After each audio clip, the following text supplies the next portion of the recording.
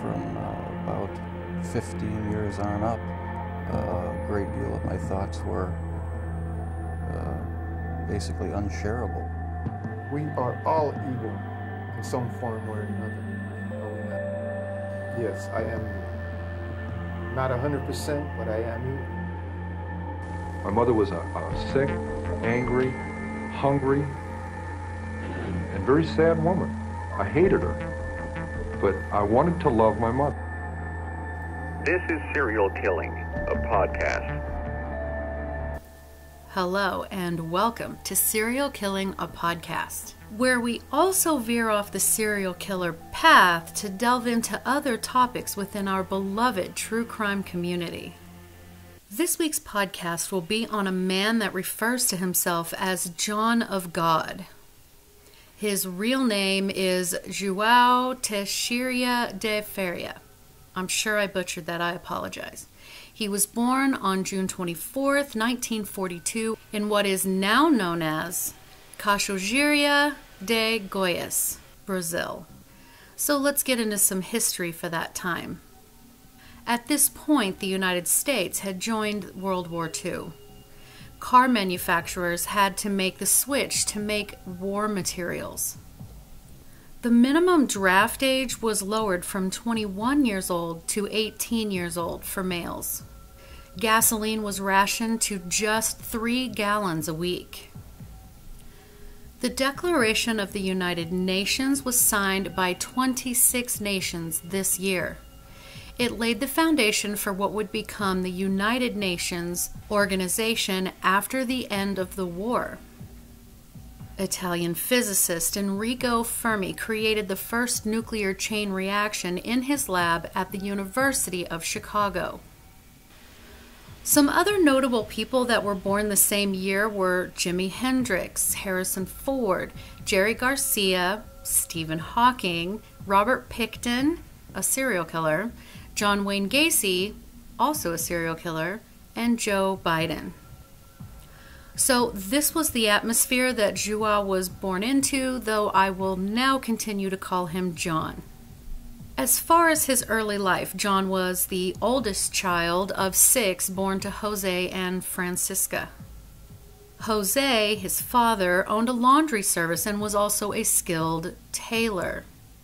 Francisca was a homemaker, but eventually began running a small hotel in the tiny town that they lived in. John went to primary school, and it was said that he was eventually kicked out due to his disciplinary issues. As a result, he never learned to read or write. But he did go work with his father cutting fabric for the tailoring business. So when John was 9 years old, he was visiting some family in a nearby village. He exclaimed, really predicted, that a storm was going to come that day and that it would be very destructive. He was, of course, blown off as the weather had been quite nice that day, but just as he had said, a storm hit and it wound up destroying 50 homes. He later said this had been his, quote, first big glimpse of his gift, unquote. After this occurred, he began taking money from people to predict specific things for them. He even began telling villagers to take different herbs to treat different illnesses. 7 years this went on, and as John saw that there just weren't any real job opportunities he was qualified for, he decided to leave and travel around Brazil in search of work. Now, as one might guess, he was very hungry and suffering from exhaustion when 16-year-old John stopped at a creek to get a drink and bathe himself. He was approached by none other than a saint, Saint Rita to be exact, and they sat and chatted for the better part of the afternoon. She advised him to, quote, love and believe in a higher being, unquote. So the next morning, John walked back to the water where he said he saw a pillar of light where Saint Rita had been the day before. He said he heard her tell him to go to the Spiritist Center of Christ the Redeemer, which wasn't very far away. Once he arrived, he said he fainted. So I think really this is a good place as any to stop and kind of look at his childhood, okay? So now it's pretty clear that he came from humble means, but with his father owning a laundry and tailor shop and his mother running a small hotel, I just have a hard time believing that he really went without as far as life necessities. There was absolutely no mention of abuse or neglect, and in fact, it was pretty obvious that his parents were good influences in that they taught him about having a work ethic and so on. And yet, he was a pretty severe troublemaker at school. So much so that he had to be expelled. Now, this can go a few different ways. Were his parents not disciplining him, as in teaching him how to control his impulses as parents do? And if not, were there no consequences? Or perhaps they were doing what normal parents do, and he continued to behave in such a manner that the school had to expel him. What would this say about his behavior at home, or possibly toward his siblings? We might be looking at a conduct disorder, or possibly an oppositional defiance disorder. Now, I am not diagnosing, but I am speculating. So what do I mean by a conduct disorder? Okay, so conduct disorder is a group of behavioral and emotional problems that usually begin in childhood or adolescence.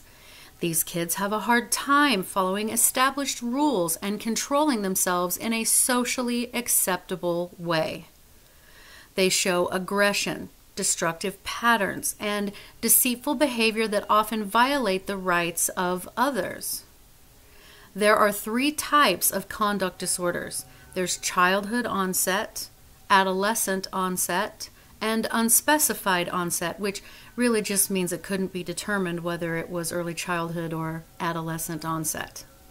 Now, children with conduct disorder have very limited prosocial emotions and are often described as callous and unemotional, which matches future behaviors that you will hear about soon enough. So we know that his behavior was unacceptable, that he was expelled and never really learned how to read and write. Illiteracy is also a pretty big deal.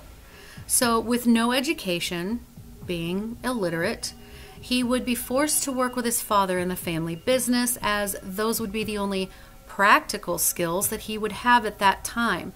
And then he got his big break when he was 9 years old. So he stated that a storm was coming to a neighboring village, and as the villagers looked up, conditions didn't seem to favor his statement. But as we all know, weather prediction is a fickle thing. And little John got lucky in that a storm did blow through, which was described as pretty severe. But I want to add that in this area, people were followers of Spiritism. So let's dive into that. According to the World Religions and Spirituality Organization, Spiritist doctrine says that there is a primal causal agent and intelligence, aka God. There are also spirits that have the capacity and goal of perfecting themselves through reincarnation over a number of lifetimes, and they believe spirits can communicate with the living as well as intervene in their lives. As humans, Spiritism teaches we are actually immortal spirits that temporarily inhabit any mortal, physical bodies in search of moral and intellectual improvement. At the same time, spirits can also have damaging effects on their human hosts, creating mental imbalance. So each spirit has free will and retains its unique identity across its numerous reincarnations. In each lifetime, the spirit accumulates positive and negative karma as a product of the morality of its actions that shapes its evolution. For these people, Spiritism offered a kind of understanding of the relationship between spirits and humans. So Spiritism subsequently gained a substantial following, particularly in the middle classes, with over 2 million followers over the years. There are more than 12,000 Spiritist centers throughout Brazil that together draw tens of millions of Brazilians, which was introduced to Brazil in the late 1800s. So with all of this in mind, this is how John set himself up as a sort of Spiritist influencer, if you will. He then used this as proof that he was, I guess you could say, one of the enlightened beings being possessed with spirits that took people's money to predict other things or cure ailments. His success rate was, of course, incredibly low, but people nonetheless believed him to be powerful and kept coming as customers. But we must assume that people caught on, because he then began traveling around Brazil again looking for work. And then at 16, he has this vision of Saint Rita, who bestowed upon him the knowledge that he must believe in a higher being, and instructed him to go to a nearby Spiritist center. So let's get back into the story. So as I had said, once he reached his destination, he fainted. When he awoke, he later said he was surrounded by people who told him that he had been possessed by the King of Solomon and had been performing, quote, surgeries for several hours. He was then taken to the center director's home for some rest and food. And then, reportedly, at the request of King Solomon, of course, who was then possessing his body. Let's remember, the next day he began performing surgeries just as he had done the day before. So, you're probably asking yourself, what kind of surgeries? There is a video on YouTube of this man performing his surgeries, and I'll leave the link in the notes below.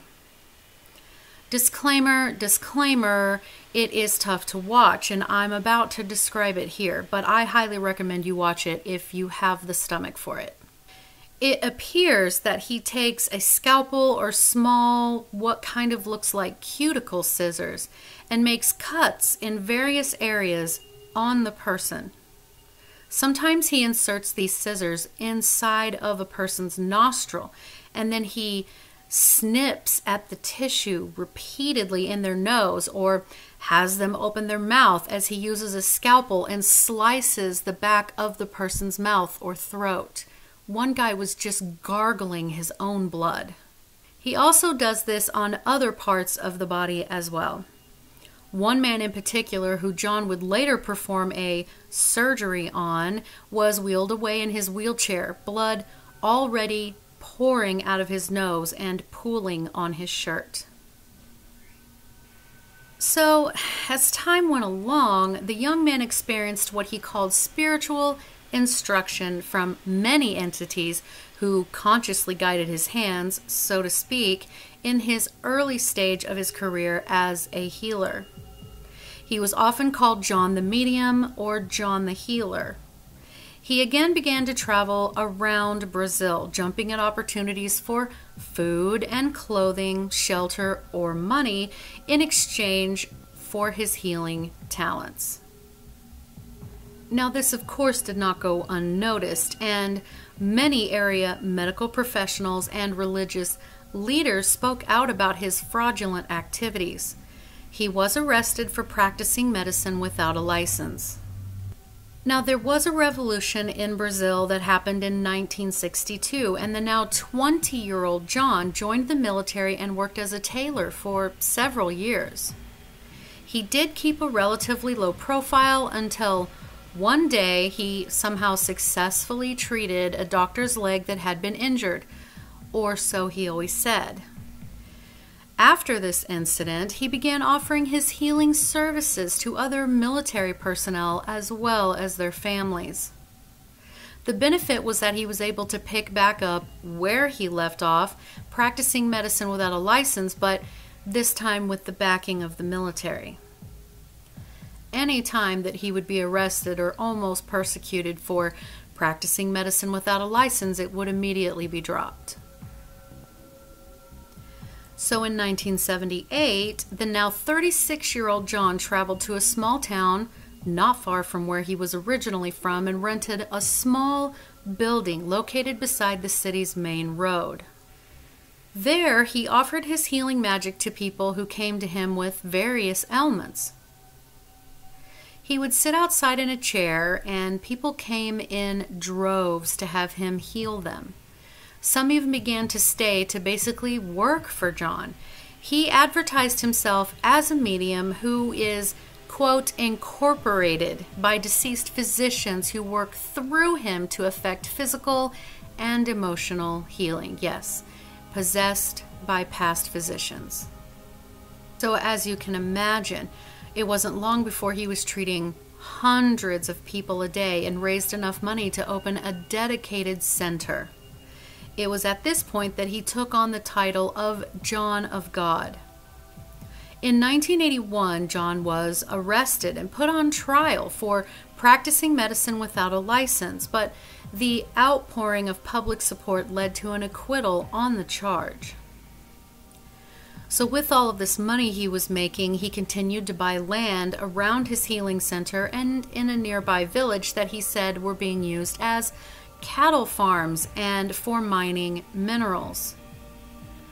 And I couldn't immediately find the dates nor who their mother or mothers were, but John did go on to have 3 children, 2 daughters and 1 son. But what people didn't fully realize was that he was also farming babies and selling them for money. You see, it is reported that he would offer money to very low-income girls between the ages of about 14 to 18 to go and live on one of the mineral mines or farms that he owned. There, they would effectively become sex slaves and would be forced to get pregnant, and their babies would then be immediately taken from them to be sold to the highest bidder from other continents. In exchange for food and shelter, they were impregnated and their babies sold on the black market. Now, recently people have claimed that they bought Brazilian babies from John of God for as much as $50,000. An investigator said, quote, "We have received reports from the adoptive mothers of their children that we sold for between $20,000 and $50,000 in Europe, the United States, and Australia, as well as testimony from ex-workers and local people who are tired of being complicit with John of God's gang." Unquote. And then one of John's own daughters came forward stating that she was a victim of her father's crimes. She said that under the pretense of him performing his mystical treatments on her, he abused and raped her between the ages of 10 and 14 years old. She claimed he stopped after she became pregnant by one of his employees, after which her father beat her so severely that she suffered a miscarriage. She described her father as a monster. Another witness came forward stating that the women who were forced to give birth again and again were murdered after 10 years of giving birth, though I couldn't find any really reliable sources to back that particular claim up. Nonetheless, he was able to keep this secret enough that he was able to continue these practices for many years. Thousands of people from all over the world would come to take part in his healing and surgeries. He did come up with a product that he sold in pill form, but only with a prescription from him, of course, can you get it. That would take care of just about any illness that you had, from cancer to cystic fibrosis to depression. If you watch the video I link below, the substance inside the pills was tested and turned out to be nothing more than passion flower. So I looked this up because I can subscribe to herbal remedies being okay under certain specific conditions. The U.S. Department of Health and Human Services states that passion flower, which is a quite beautiful vining flower, I might add, has been studied, albeit not extensively. The research suggests that it might help reduce non-specific anxiety and anxiety before a surgical or dental procedure, but the conclusions were nowhere near definite. There is also not enough evidence to prove passion flower has any other helpful benefits. However, when not taken in excessive amounts, it isn't believed to be harmful. What it does not do is cure cancer or make genetic diseases just cure themselves and disappear. John of God also sells water that he has blessed and a bunch of other stuff. In 2005, the American Broadcasting Corporation's, or ABC's, program Prime Time aired a 1-hour special on John of God's compound. They talked about very sick people flocking to his compound, seeking out his healing and cures. There was very obviously a group of what I would guess to be handlers that worked diligently to show that the business that is John of God is thriving, that they perpetuate the mythology surrounding him and taking people's money while booking hotels, selling tours of the, at least at that time, ever-growing compound. They aggressively push his trinkets and charms and will sell nearly anything if people will believe that it will help them. The tour itself can cost thousands of dollars, and the hotel stays only start at 2 weeks. ABC interviewed a man by the name of James Randi who said, quote, "I was filmed by ABC television for this special to offer my opinions and observations. They indicated that they wanted a skeptical point of view on these, quote, miracles, and I had already seen a videotape prepared and distributed by the organization in Brazil that touted John's abilities. Little evidential information was in the video except that some of the common tricks and misleading claims made by this organization were there to be clearly seen and revealed." Unquote. It would appear that many believed the ABC special failed to truly show just how bad this man and his organization was. Then, a few years later, Oprah herself began speaking highly of the healer. She dedicated an episode of her show in 2010 where she visited him, and she said she almost fainted during the, quote, blissful encounter. She also wrote that she was overwhelmed by an experience of seeing him cut into the breast of a woman without anesthesia, and that she left feeling, quote, an overwhelming sense of peace, unquote. So, of course, this fame took John across international borders to conduct international healing events. He went to the Omega Center in upstate New York once a year and also held 4-day healing events in Western Europe. 4 spiritual extensions, if you will, have been built in New Zealand and Australia.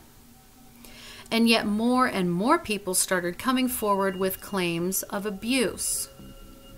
Several women first came forward stating that John had abused them when they had come to him for assistance and healing. A Dutch choreographer was one who said that she had visited him to be cured of the trauma of a previous sexual assault. John took her into a back room and made her handle the goods, so to speak. And once he had finished, he let her pick out a precious gemstone and then he blessed it. She subsequently did go back to him at some point where she said that he then raped her. She did not go back, and she stated shame kept her quiet for years. And then more and more women began coming forward, over 200 to be exact, all stating they had been abused by him when they were seeking out his help. And some had only been children when he assaulted them. Yes, my friends. Prosecutors then asked for John to be arrested. Now, John, of course, professed his innocence immediately. His own son was also arrested in connection to trying to pay off witnesses for their silence. But after a week on the run, John was actually captured, and they found that he had allegedly withdrew $9 million from several bank accounts, leading police to believe that he had been planning to flee Brazil or hide the money in case of compensation claims. In the end, over 600 allegations were made against him in total in what prosecutors say could be the worst serial crimes case in Brazil's history. He was ultimately sentenced to 19 years in prison for assaulting 4 women. He is now 78 years old. After his arrest, Oprah said in a statement, quote, "I empathize with the women now coming forward and I hope justice is served." Unquote. So I did some digging, and as I suspected, if John had had conduct disorder or even perhaps oppositional defiance disorder as a child, it greatly increases the risk of a diagnosis of antisocial personality disorder and psychopathic personality as an adult. And it makes sense, right? So signs of psychopathic personality include socially irresponsible behavior, violating the rights of others, inability to distinguish right from wrong, having a hard time showing guilt or remorse, frequently lying, manipulating and hurting others, recurring problems with the law, superficial charm, aggressive behaviors, and so on. And to me, this fits John's lifestyle and behavior pretty well. But what do you think? Leave me a comment on Instagram at serial_killing. You can direct message me. You can leave a comment underneath this video, and you can email me at serialkillinginstagram@gmail.com. Consider becoming a sponsor. Every little bit helps. The more content I can bring you. And thank you so much, guys, for choosing me, because I know you could be listening to anyone else, but you chose me, and I am humbled. I truly appreciate it. Thank you so much, guys. Have a great day.